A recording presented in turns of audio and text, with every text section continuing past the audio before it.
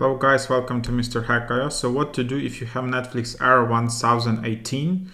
It typically happens on Android phone and it points to information on your device that needs to be refreshed.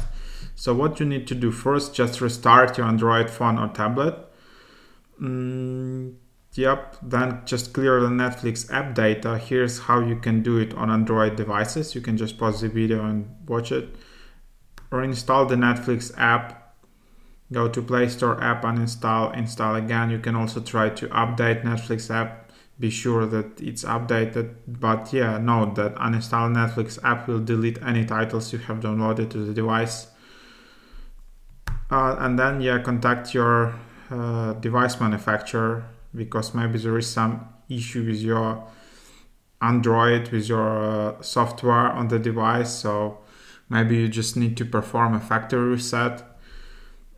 Especially try maybe just another device through the same Wi-Fi network and access Netflix through there and try your account login details. If it works, then there is some issue with your Android firmware, because like Wi-Fi is internet is working.